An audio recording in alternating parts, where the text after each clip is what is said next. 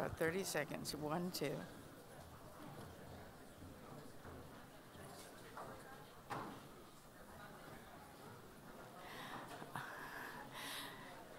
Good afternoon. Welcome to the early afternoon session, which, and we're going to do everything we can to keep everybody awake. And this is going to be very interesting because it's peacemaking in a changing neighborhood, the Arab awakening, Iran, and regional dynamics. My name is Sylvia Kaplan. I'm on the J Street board. I live in Minneapolis, Minnesota with my husband, Sam Kaplan. And, but before that, a year ago, we lived for 3.5 years in Morocco, where Sam was the United States ambassador, President Obama's ambassador to the Kingdom of Morocco. So we were part of this neighborhood. Sam always describes Morocco as the good kid on the block. We didn't make trouble, mostly. Morocco was a strong ally and a good friend of the United States, but it was very difficult for the Moroccans because they felt that they knew the neighborhood. If there were problems with what we call the Arab Spring, the awakening, whatever you want to describe it, they thought that they could be very helpful to us, and they felt very strongly that the State Department, the United States government wasn't really listening, wasn't looking for advice. And so this is an interesting way to think about it, and I'll be interested what our panelist has to say. The interesting thing about Morocco was there also is a strong Jewish community, not a large Jewish community, about 4,000, but it is the largest Jewish community in the Arab world. And what you find, and they were obviously supporters of Israel, but not in the way that many of the Jewish groups who came to visit in Morocco thought. So it was complex and nuanced and interesting. And the biggest, and with the rest of the United States, even people who weren't so interested in the Israeli-Palestinian conflict should know that in the Arab world, mostly what the United States is held accountable for, in addition to Guantanamo, is what they see is a prejudice, a very strong support of Israel, who they see as the perpetrator, and not supporting Palestinians. So it's interesting to see what a different perspective you get in a different part of the world. At this time, I want to introduce our moderator for this session, and his name is Alan Elsner, and he's J Street's Vice President for Communications. We just visited, and he promised to come and see us in Minnesota, and we're excited about that. Alan has had a long career at the top ranks of American and international journalism prior to joining J Street, which includes the State Department and later the White House as a correspondent for the Reuters news agency. And I think that it's going to be a very interesting program.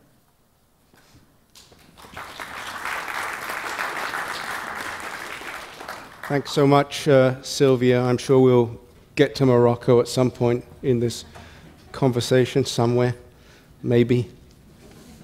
I would like to introduce our distinguished panel. So I'm going to go from, I guess, left to right. Rebecca Abu Shadid is a fellow with the Truman National Security Project and co-chair of its Middle East North Africa working group. She's co-chair of the board of directors of Just Vision, which highlights the power and potential of Palestinians and Israelis working to end the occupation and build a future of dignity, freedom, equality, and human security using nonviolent means. Next to her, we have Professor Abbas Milani, who is the Director of Iranian Studies at Stanford University and a professor in the Division of Stanford Global Studies and a co-director of the Iran Democracy Project at the Hoover Institution. Up till 1986, he taught at Tehran University's Faculty of Law and Political Science. And lastly, we have Ambassador Daniel Kurtzer, who was the ambassador for the United States to Israel from 2001 to 2005, and as the US ambassador to Egypt from 1997 to 2001. He also served as a political officer at the American embassies in Cairo and Tel Aviv, deputy director of the Office of Egyptian Affairs, deputy assistant secretary of state for Near Eastern Affairs, and principal deputy assistant secretary of state for intelligence and research. And on a slight personal note, when I was working for Reuters in the 1990s, and Ambassador Kurtzer then was in the peace team, there were two officials who were very frustrating for us journalists. One was Aaron Miller, now known as Aaron David Miller, and the other was Dan Kurtzer, and they were frustrating because you couldn't get a single word out of either one of them. And now look what's happened. Okay, so we have a very, very wide purview. The subject is the region as a whole, and obviously you only have to take a look at the region, and you see a region in total turmoil. Not so much seems to be left of the Arab Spring. To the south of Israel, Egypt seems to have reverted to authoritarian rule. They've just had an election in which General Sisi was elected by, I think, 96 or 97% of the vote.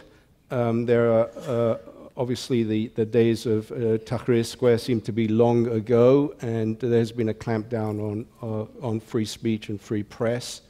And just to the west of that, I guess we have Libya, which seems to be in the throes perhaps of a resurgence of violence, although we hope not.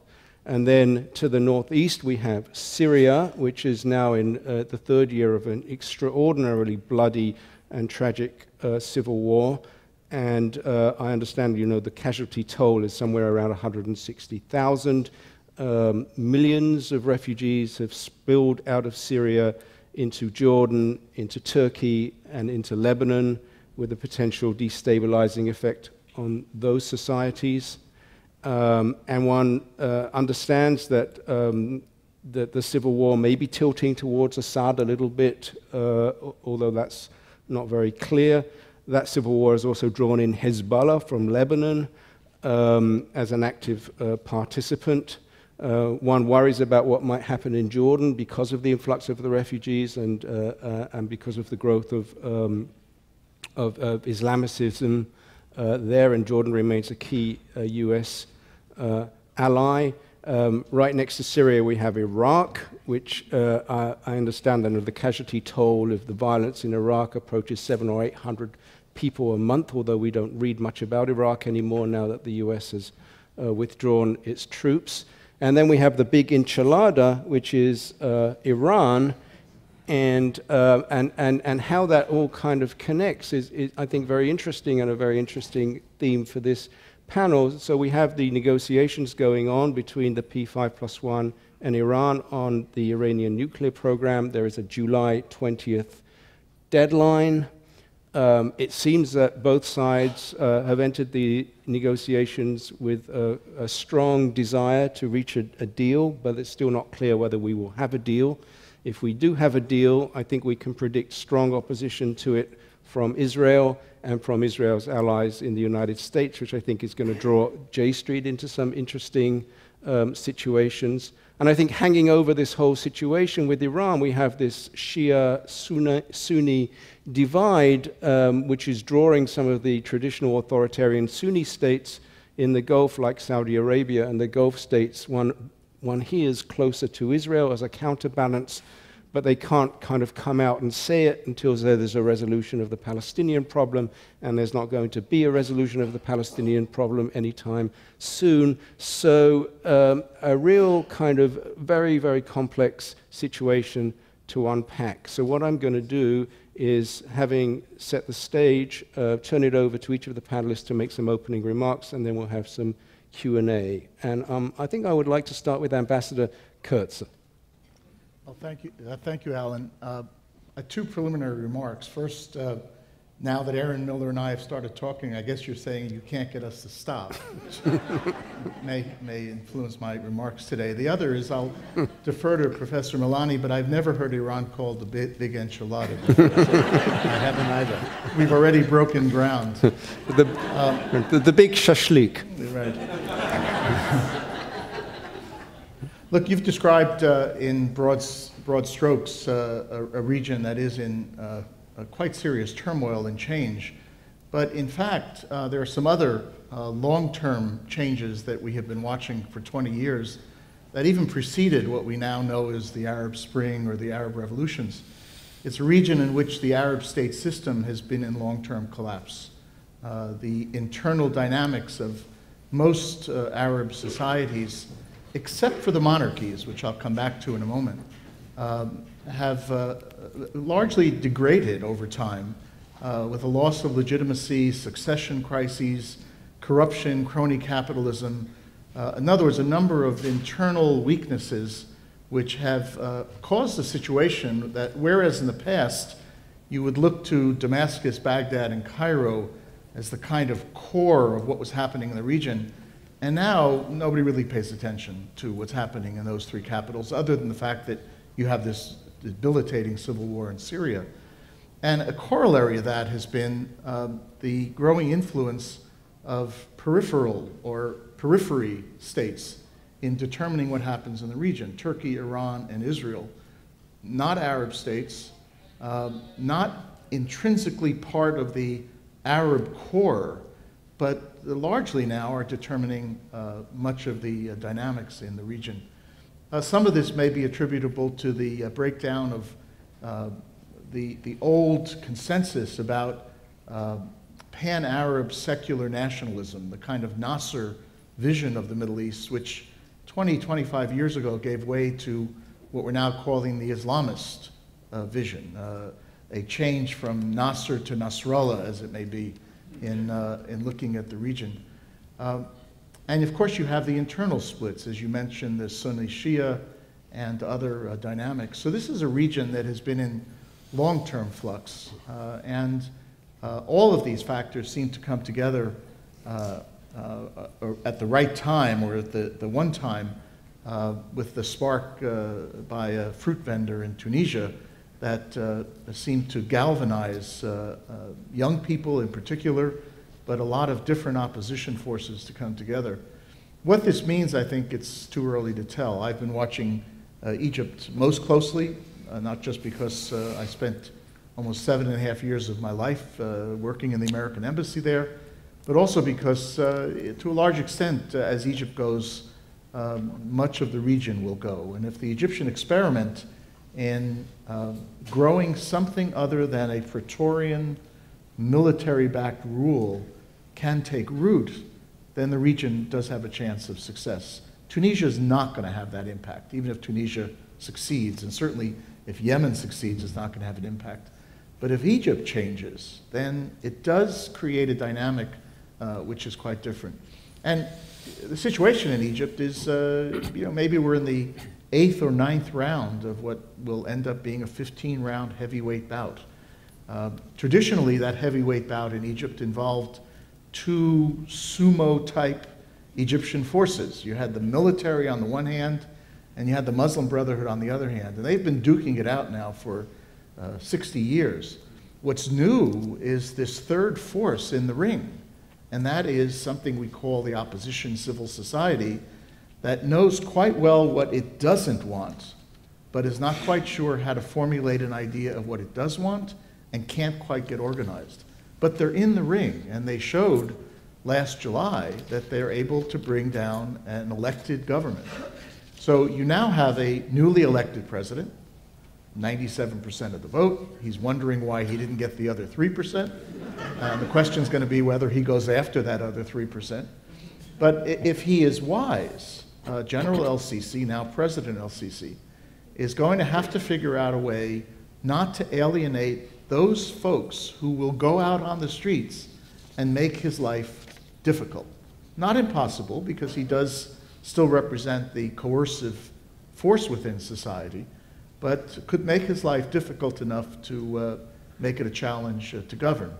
One of the questions that implicit in this is, does the peace process make a difference? And of course, this leads to the issue in Washington, which has become part of the partisan divide of whether there is such a thing called linkage or not. Those who believe in linkage say that if you solve the Arab-Israeli conflict, the rest of the region's problems go away. And that's nonsense. But it's equally nonsense for those who argue that if you solve some of the rest of the region's problems, the Arab-Israeli conflict will go away. We saw Michael Doran, a member of the George W. Bush administration, former Princeton faculty member, wrote in 2002 that the road, and he said this, the road to Jerusalem runs through Baghdad. In other words, if you can change Iraqi politics and make Iraq a democratic society, no problem on the Arab-Israeli conflict. It's as much nonsense as those who believe the other phenomenon. These are two distinct but interrelated problems. If you can make progress on the Arab-Israeli conflict, you will see an impact on other areas of discourse in this region, particularly from an American policy-making perspective. You remember, Alan, a few years ago, General Petraeus twice said that he has only heard in the region complaints about the failure or the lack of American leadership on the peace process, even when he's discussing issues of deep national security for countries with which he's dealing. Now, he was misunderstood. You know, the neoconservatives said, oh, he's one of those linkage people who's only focused on the peace process. No, what he was saying is that as I'm trying to build relationships with Arab leaders that are important to the United States, they want to know why we're not also working on the peace process. So I think, in a sense, these are all independent but interrelated issues. It's a region that lends itself to that kind of mix of issues, and one that keeps most of us in business for 35 years. Professor Milani. Well, first of all, I have to say, this is the first time I've heard enchilada referred to Iran. And I think Mexicans might take an exception to that description. I'm going to give you a cautiously optimistic view of what the future of the Middle East is. And let me begin with Morocco, about which I know very little. But I just read a remarkable book by a Moroccan prince, Prince Ben Abdullah, Jean Ben Abdullah. He's the third in line for the throne. He's at Stanford, that's why I know him. And when we visited Stanford, I don't know whether you remember, the ambassador was kind enough. I went to Stanford as a faculty with a group of alumni, and they invited us. And Hisham has written really one of the most remarkable books for any royalty. I just wrote a book about the Shahs. I've been involved in how royalty think about politics. And this is one of the most unabashedly democratic, secular, self-critical, and by self I mean himself and the royal family. He lays very clearly the level of corruption at the Mahzan, at the court, and says the only future for royalty in the Muslim world is if they withdraw from the realm of politics and take a role similar to England. It is truly a remarkable book, both for its frankness and for the richness of its democratic discourse. That leads me to Iran. I am very cautiously optimistic about the future of Iran and about the future of the Middle East, because I think there are three countries in the last 100 years that have essentially shaped the future of the Middle East. Three bellwether states: Egypt, Turkey, and Iran. Look at these three countries in the last 120 years. Everything that has happened in the rest of the Middle East has virtually begun in one of these three capitals. And in my view, what we are witnessing in all three of these places is the defeat of political radical Islam. I think we are nearing a very important historical threshold. Talking about Iran and saying that radical Islam or political Islam has been defeated, it seems ironic, but I stand by that claim. I think radical Islam in Iran has been defeated. The regime still has a lot of bite. It has a lot of money. It has some 5 million of 75 million people that strongly support it. I think they're calling from the court in Morocco to say, why did you talk about it? But nevertheless, it is politically, in my view, at a dead end. The future of Iran, because of a disproportionately large number of young people a disproportionately largely assertive feminist movement in Iran. Yes, a women's movement in Iran as we speak, because of a remarkably internet-savvy society, a society that wants to join the global market, a society that has 40 million internet users, a society that has 5 million Facebook users, although Facebook is banned in Iran. Women who are beginning to fight this regime in the most frontal manner possible. They're putting their own pictures without a veil on the Facebook and going to prison for it. On every front, you see, in my view, a society that is jettisoning the ways of radical Islam and trying to embrace a new way forward. A new way forward that is democratic, that is secular, and it is Islamic. It is Islamic because the majority of Iranians are Muslims. It is not Islamic inspired. It doesn't want to force Sharia on people. And that is, in my view, where the bulk of the Iranian society stands today. And in a sense, the government of Rouhani, the newly elected president, is a reflection of this shift in Iranian society. He's not creating that shift, but it is a reflection of that shift. If we have time, I can describe the remarkable thing that happened in this election. In this election, people decided to use Rouhani against a status quo they thought was dead, and to use Rouhani for an improvement in the lives of the people that had reached desperate level. The sanctions were hurting, the economic isolation was hurting, the political isolation was hurting, it is still hurting. The Iranian society, as I said, has wonderful sides to it, but it also has some remarkably tragic consequences as a result of these bad policies of the last 30 years. Iran has one of the highest, if not the highest, percentage per capita of opium and heroin and methamphetamine addiction. It is estimated that 7 million people are addicted. That's almost 10% of the entire population. There is corruption, there is all of these things, but there is a desire to join the 21st century. There is a desire to say that our enemies are the internal corruption. Our enemies are the rent system that has completely destroyed one of the greatest windfalls in Iranian history. In Ahmadinejad, 8 years presidency, you all hear about Ahmadinejad because of his odious comments on the Holocaust. But Ahmadinejad has squandered $700 billion worth of oil revenues that have come. And the government itself, the Rouhani government itself, says this is the most corrupt 8 years of the contemporary history of Iran. 100 billion is completely missing from public coffers. 87 billion of it has gone to Turkey in money laundering operations. Virtually the entire financial corruption fiasco of the Erdogan government is inspired by Iran.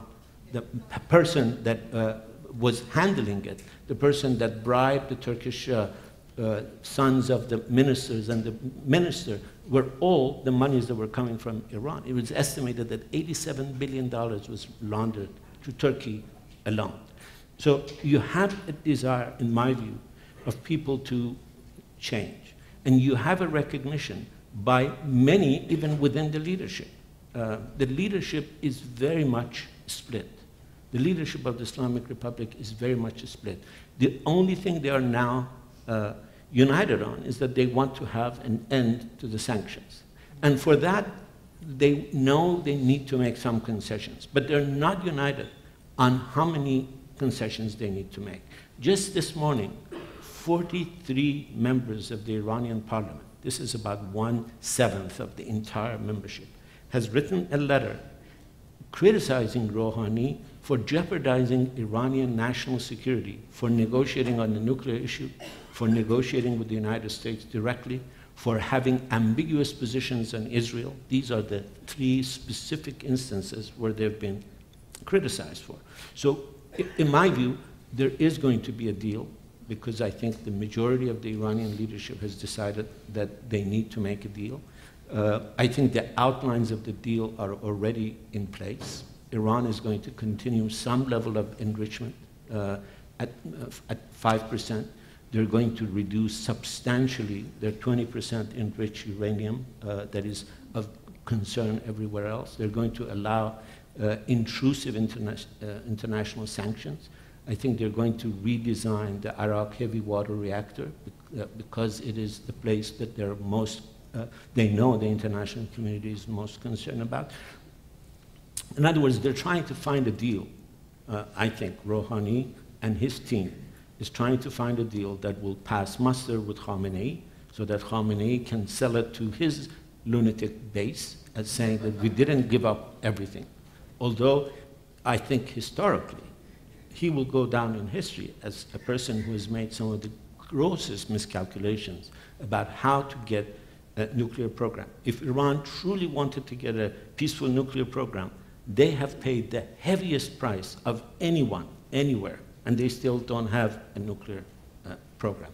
So because of these developments and because of the weight that Iran has, and because of the internal divisions within the regime, I think the role of the regime and of Iran in the future is going to be much less belligerent. Let me end by reminding you of one very interesting fact. After the alleged elections in Syria, when Mr. Assad was allegedly re-elected, it took 4 days for Rouhani to send him a congratulation. After the 3rd day, the conservatives began attacking him. Why aren't you sending a telegram? After 4 days, he has sent a rather terse telegram saying that we hope the future will enable the wish of the Syrian people to be materialized. That is a far cry from the radical revolutionary guards who said, we have several thousand missiles in Syria, we have 4,000 IRGC commanders in Syria, and if Israel moves, we will use those to attack anywhere in Israel. That tone is very different from what it was before, and I think that is the beginning of a very important shift that promises hopeful things for the future. Thank you. I'm actually, yeah, please.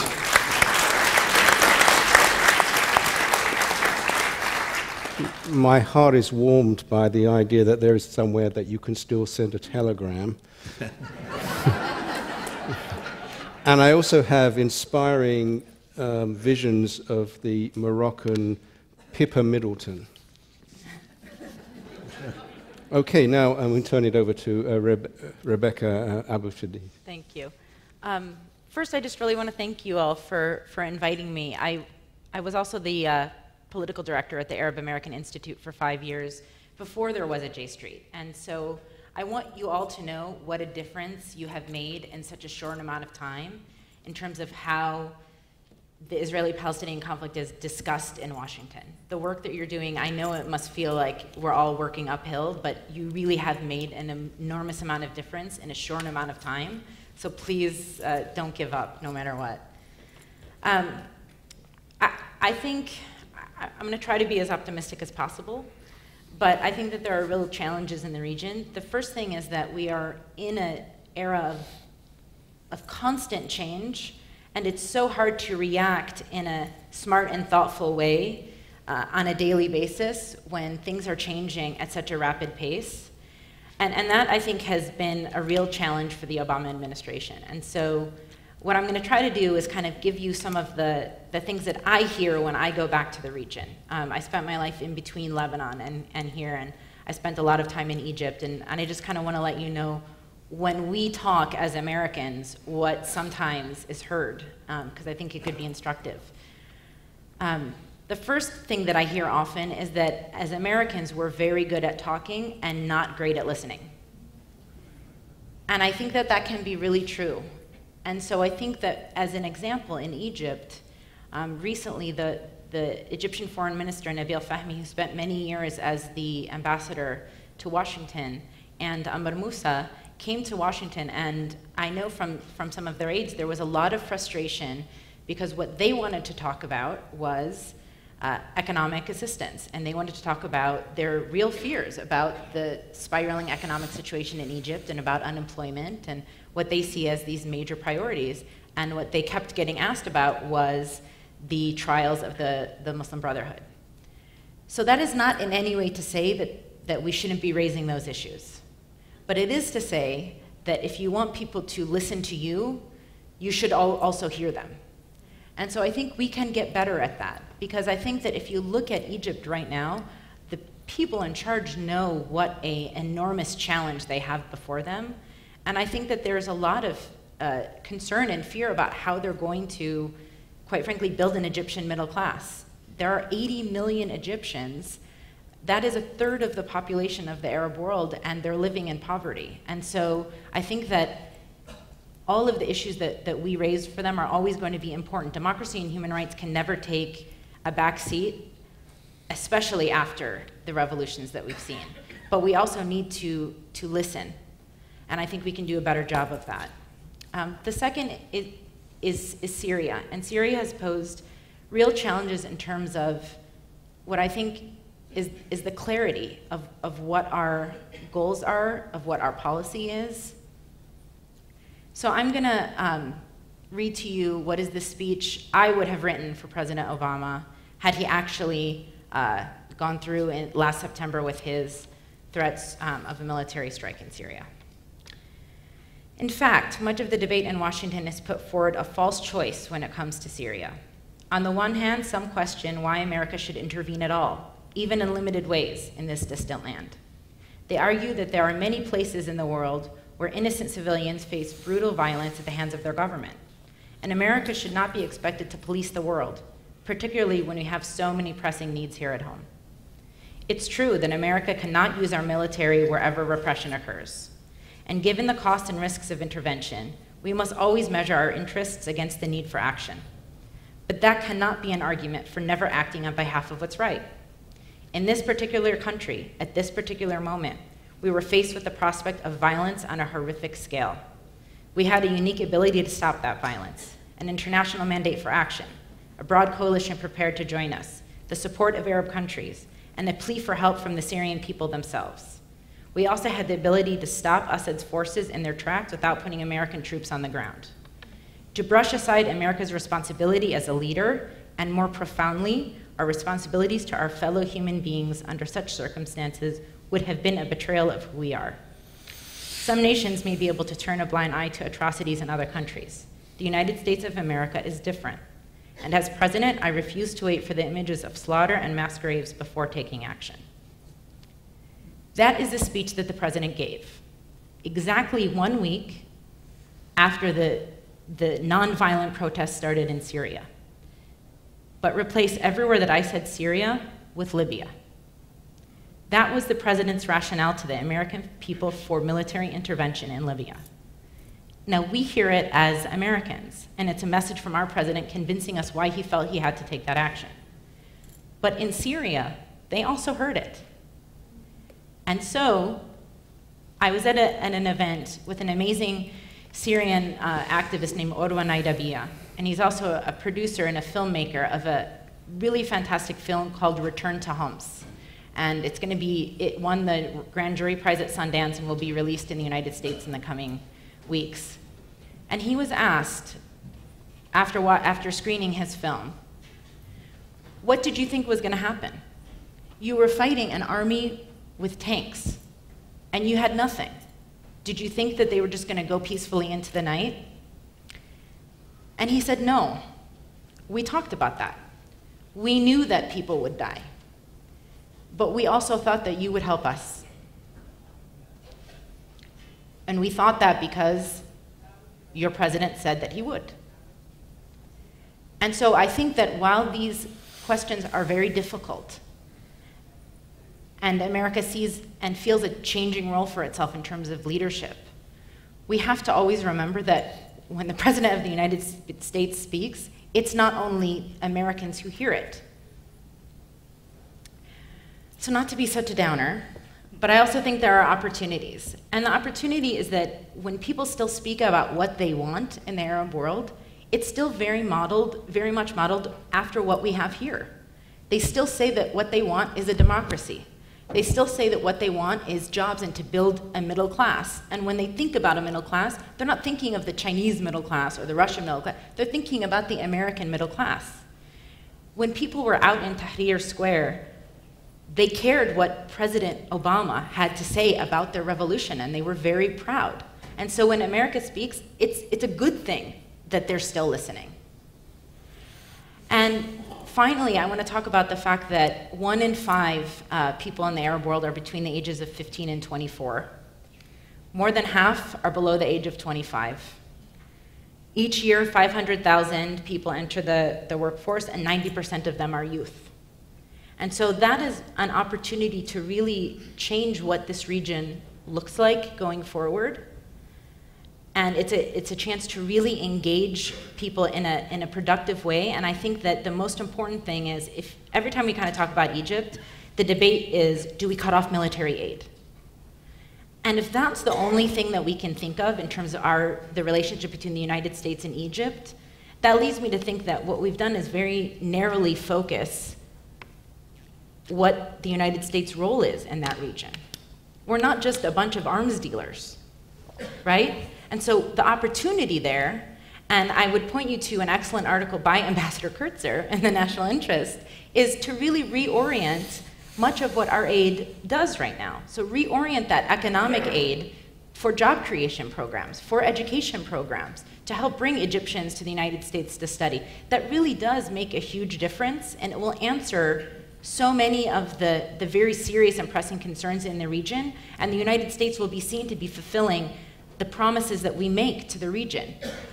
When President Obama gave his speech to Cairo in 2009, very much like when he went to Jerusalem, this president understands the power of words, and he understands the power of who he is as a historic figure.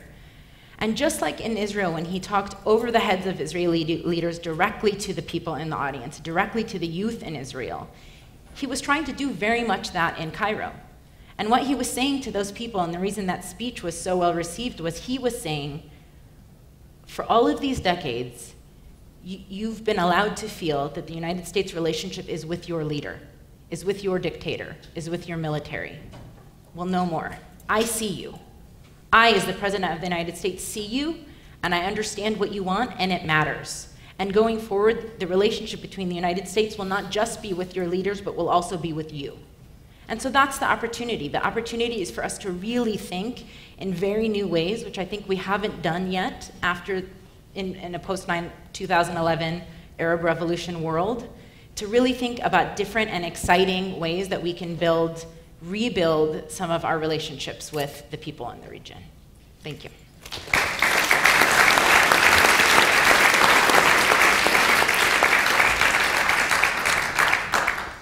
I want to build on those remarks and address a question to Ambassador Kurtzer, but in a slightly different way. And the question is, has U.S. influence and credibility been badly damaged in the last 6+ years by the fact that some of the Arab states looked at the way Obama abandoned Mubarak? That's the charge, whether one accepts it or not. By the fact that he drew a red line in Syria and then failed to deliver. What has been the effect and also I think the sense that the US is tired of involvement in this area, that Iran and Afghanistan has basically made our people weary of war, and that when President Obama did not follow through in Syria, that was bowing to the will of the American people in a sense. So in pure power, realpolitik terms, is the US seen as a weaker ally, as an unreliable ally? And has that had some effect perhaps on the failure of the Kerry effort between the Israelis and the Palestinians? Look, there's no question from an objective standpoint, the United States is not a weak country, and nor are we a weakened country, but we are perceived widely now in the Middle East as a reluctant power. Reluctant to intervene, reluctant to stand for the things that we say we stand for, and reluctant to carry through on the rhetoric that the president does use so very often so elegantly. And there's a problem here. It's a problem that doesn't trace its origins just to the past 5.5 years, but since the beginning of our interventions in Afghanistan and Iraq. Afghanistan might have been understood had it been a one-off response to 9/11, but Iraq is not understood anywhere in this region, and that has left a residual effect both in the region and in the willingness of the American people to embark on what's going to be another adventure. Whether or not the president was right or wrong to not intervene in Syria, in the back of his mind was maybe the title of Jim Baker's book, The Politics of Diplomacy. There are politics involved here as well as the diplomatic requirements, and Syria just looked like a situation to the president that was going to repeat the kind of long-term American involvement on the ground. Now, I know people don't necessarily admit that that was going to be the case, but on the ground that the president did not want to engage in. And so you have this disconnect between the power of the United States and the perception of its power, which relates to the willingness to use military force after more than a decade of only using military force in this region.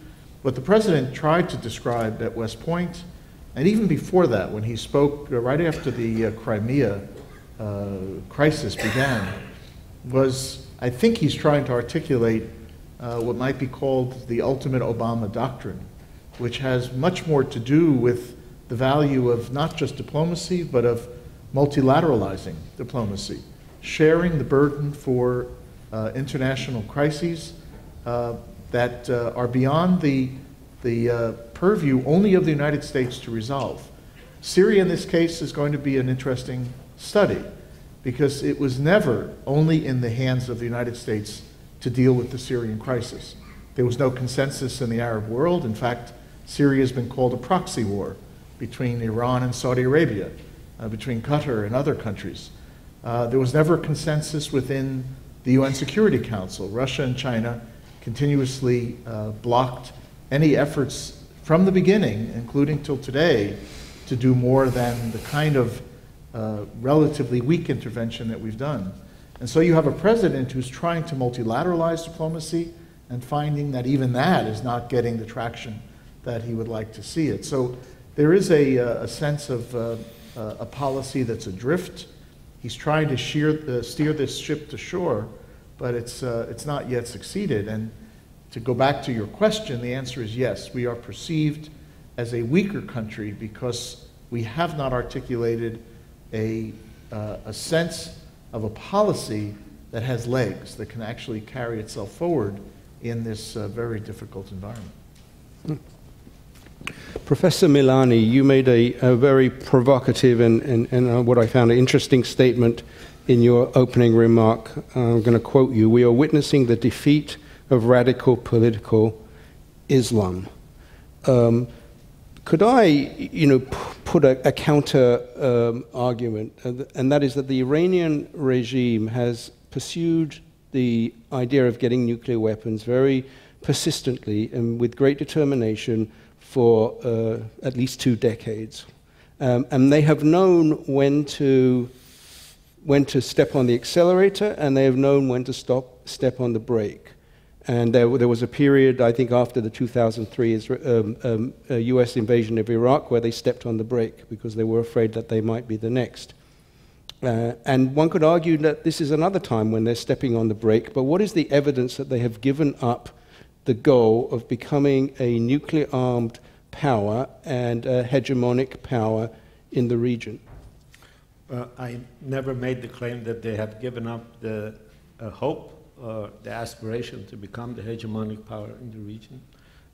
I don't think there is any doubt in my mind, at least, that they have been and continue to be pursuing at least a breakout capacity, if not outright bomb. A breakout capacity is the capacity to actually build the bomb. You put all the pieces in place and just don't make the bomb because you don't want to pay the political price that will come with making that last step.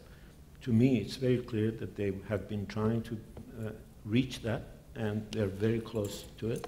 And they are, in fact, continuing with their ballistic missile program. They are continuing to test it. And the letter that I referred to, where the members of the parliament are attacking Rouhani, one of the things they're criticizing him for is that Rouhani actually tried to put a stop to some of the most recent ballistic missile tests because he thought they would be provocative.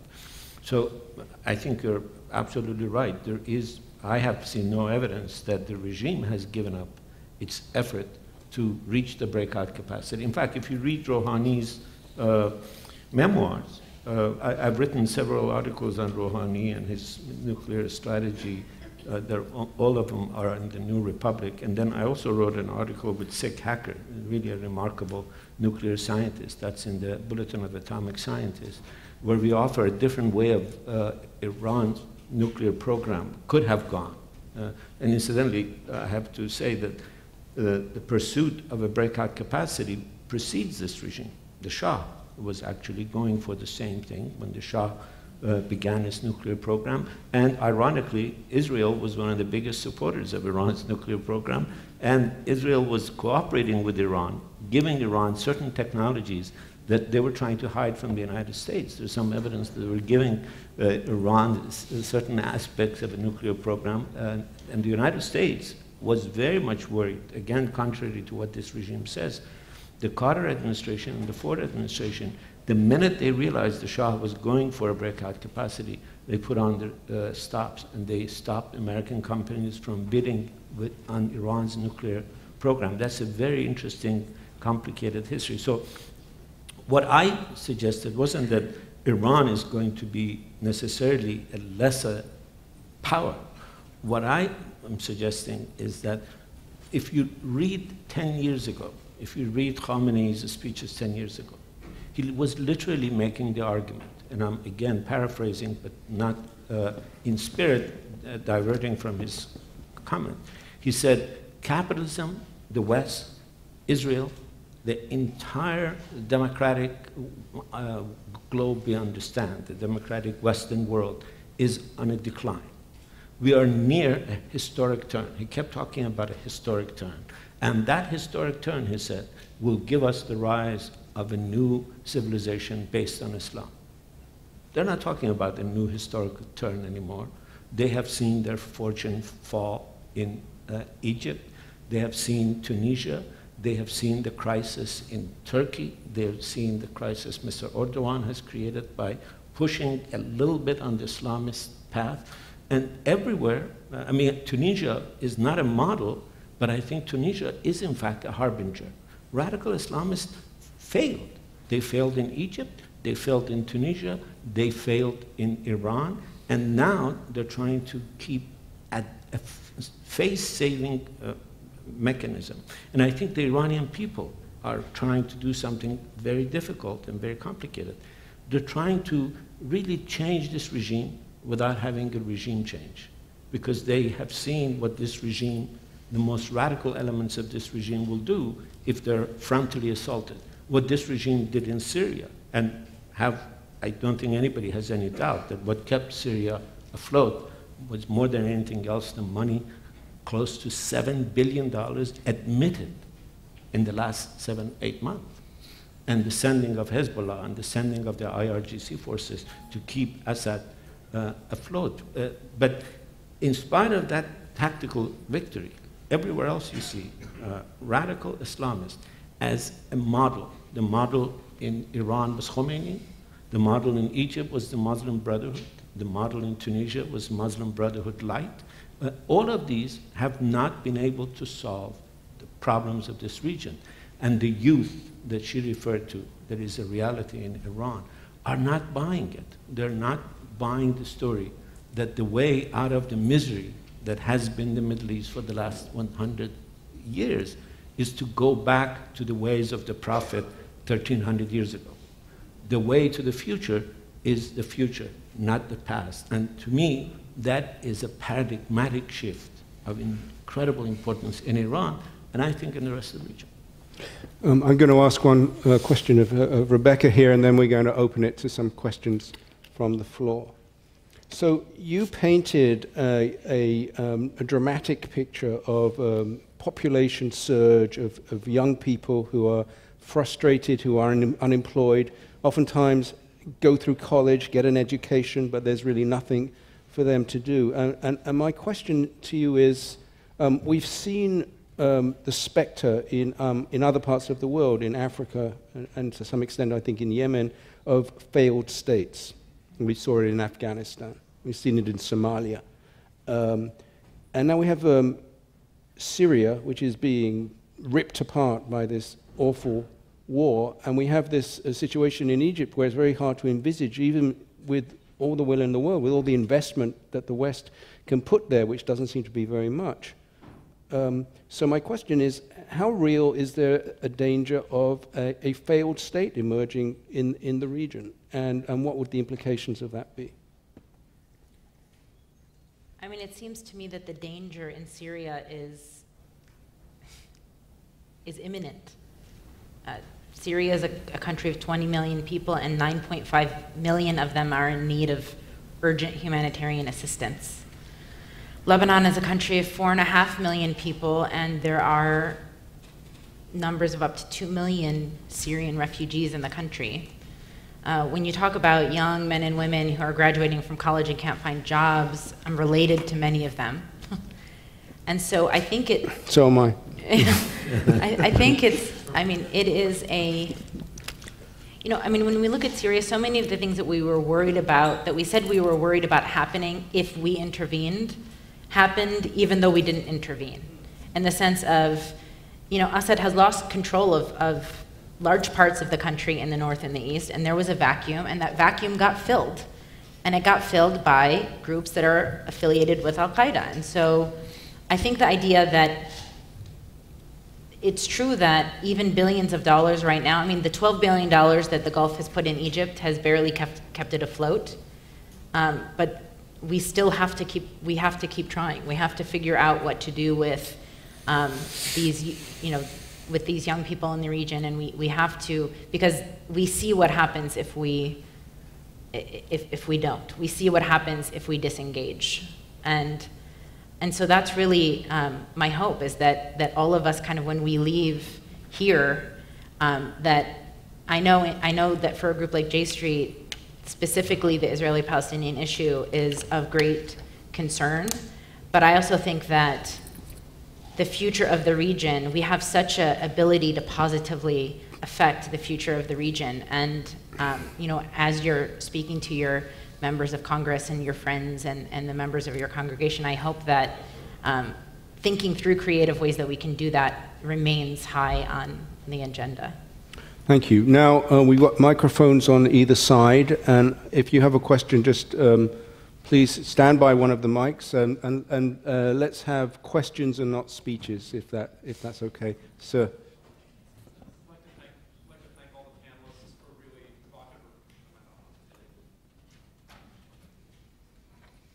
One check. Yeah. Hi, I'd like to thank all the panelists for really provocative and interesting remarks. I'm Alan Weiner. I teach at Stanford Law School. Question for my colleague Abbas Milani. I also want to push back a little bit on the claim about the demise of radical political Islam. I think that claim is actually a plausible one, but you also seem to imply that what would come in its place was democracy. And when I look at the examples that you cite, Egypt, Turkey, and Iran, what I see instead is authoritarian, you know, the Mukhabarat states coming to power. And then for the whole panel, Israel has used the tumult in the region as sort of an excuse with respect to the two-state solution to sort of step back and say, well, things are very uncertain, maybe we should just hunker down. And I'm wondering about your thoughts as to whether that's the right strategy. Thank you. Who wants to take this? Well, he asked about the demise of radical Islam. What I said about the demise of radical Islam was, in my view, what is truly a paradigmatic shift. But as paradigms shift always, you know that there are multiple alternatives that can take its place. Democracy is one of them. And my sense is that in the future of the region, because of all the demographics, if Iran is any indication, if Turkey is any indication, what you're going to get is, and if 2 out of 3 go on a democratic path, I think that the region will go that way as well.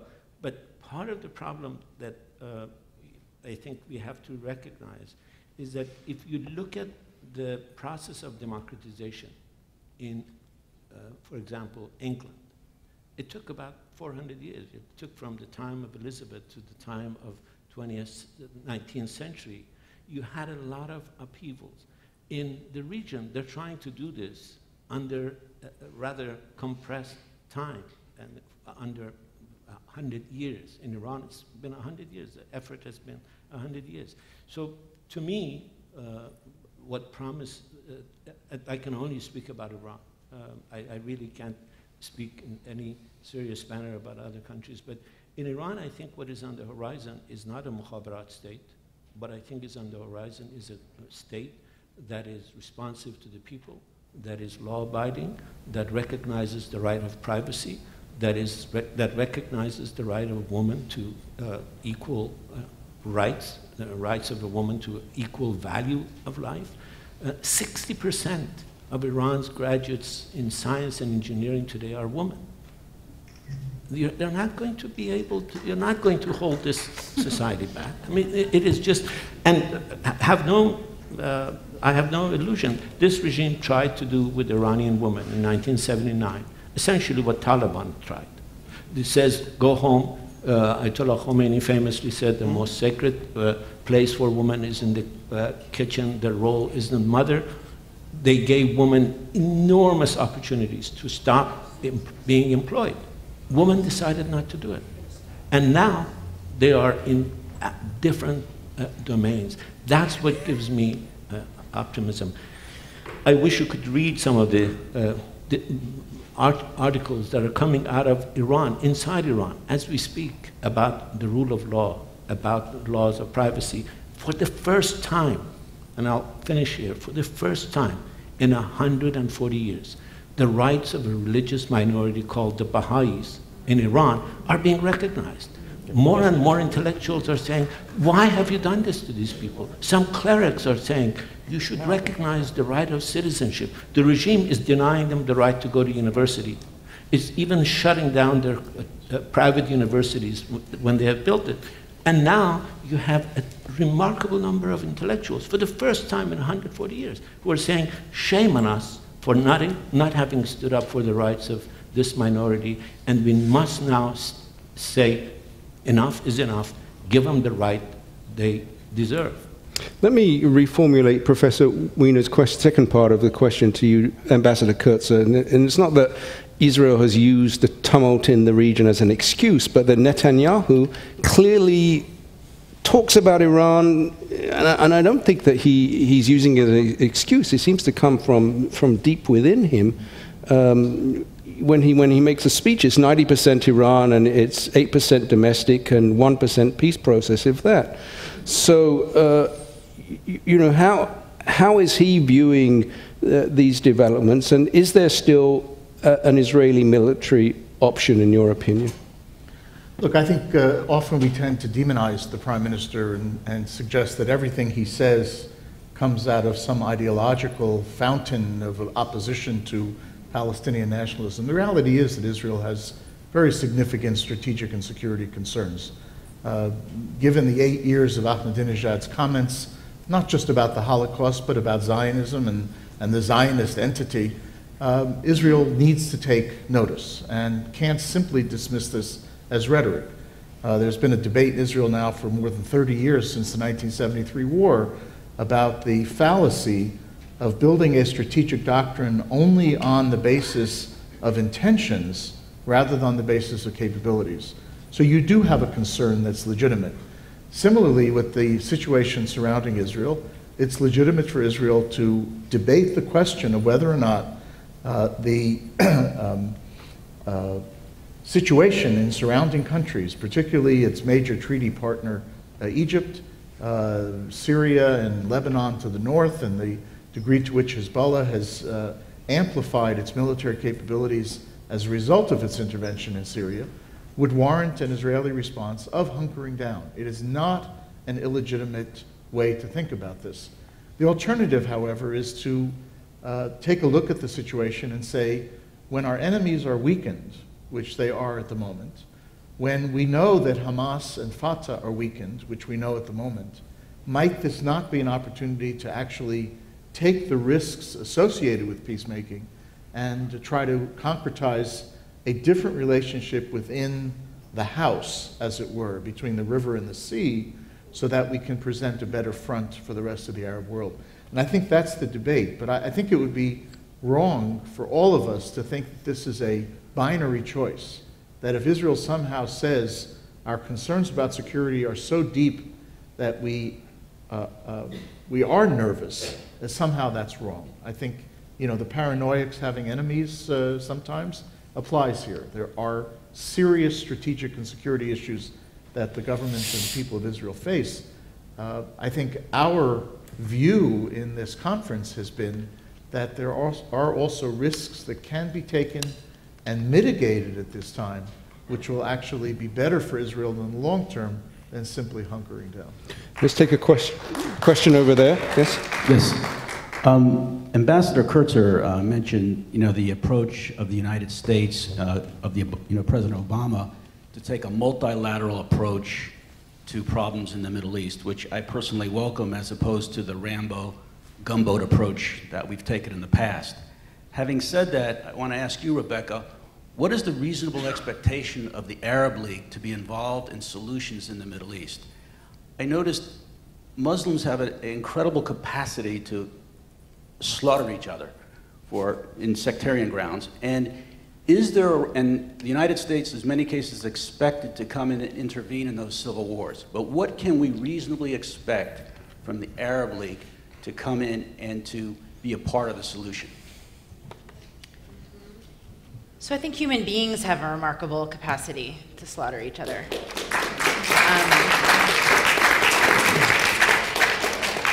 And I also think, you know, there were critics of President Obama's initial response to the uprisings in Egypt, saying that he wasn't fast enough and we weren't on the right side of history, and we should have, you know, gotten on the side of the protesters a day before, 2 days before. And similarly, when the Green Movement started in Iran, there was a question of why isn't he jumping in and why isn't... I think that there was a wisdom in the president saying, ownership of these changes needs to be made by the people in these countries and the people in the region. I think that was correct. And I think that it's a fine line, but I think people appreciated the fact that the United States didn't try to kind of come in and own what they saw as their revolutions. The Arab League is not an impressive institution, but it's a body of its members. And so the fundamental reason we saw uprisings throughout the region is because the relationship between citizen and state was and remains broken. And so, unfortunately, if we're looking, I mean, there are times where the Arab League will say, I mean, the Arab League was supportive of the military strikes in Libya, and the Arab League took away Syria's seat in the body. But do I think that that's going to be the kind of beacon for where we're going to see change in the region? No. I wish that they had their act together a little bit more, but I think that they are by and large a reflection of the governments that make up the countries of the Arab League. Where I think that there's more hope and more interesting conversations going on is within civil society in those places, and we have to be very careful, because when we look at change and we talk about democracy, we have really fetishized elections. There's a danger of equating democracy with elections. And I can understand it, because you can see it. You see the lines of people, and there's a purple finger, and you have numbers, and you know, a new leader emerges. But what democracy, I mean, none of us would say that our democracy is just our election. Our democracy is all of it, right? It's the free press, and it's the civil society institute, and it's you, and it's it's an independent judiciary. And so in Egypt, as an example, when the National Democratic Institute and IRI and these American groups that help support democratic groups in Egypt, when those offices were raided and those people were arrested, our response was to quickly get our people out of the country, and one American stayed for trial with all of his Egyptian colleagues. That one American, Robert Becker, did more to represent American values than anything else. We just didn't, we were vilified by, and I'll remind you, it was the military that did this, and it was the military governing Egypt at the time. They vilified these people and said that these are foreign agents, and they're paying off people, and this is the United States involving itself in Egyptian affairs, and we never offered a counter-narrative. And just imagine the message that sent to Egyptian civil society activists about whether we had their back or not.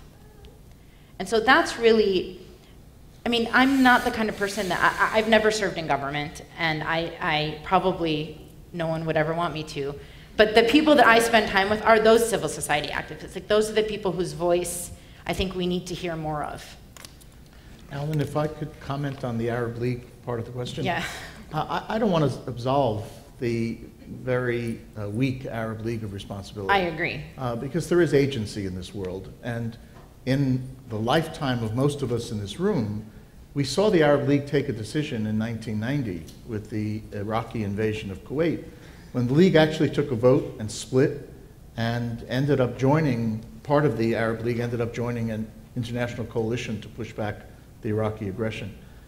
So I think it's quite serious for the Arab League to take seriously its responsibility when a crisis like Syria erupts. Because if they don't take that responsibility, then it does let other countries off the hook. And you can have a Russia and a China vetoing Security Council resolutions and basing it on the fact that the Arab League hasn't made a decision. So I think that a lot more attention has to be paid to inter-Arab decision-making, even in a weak institutional structure. I am afraid that we are out of time. I know there are a couple of people at the mics, but you know, it's time for Cinderella to leave the ball. So I want to thank our panelists for a great discussion.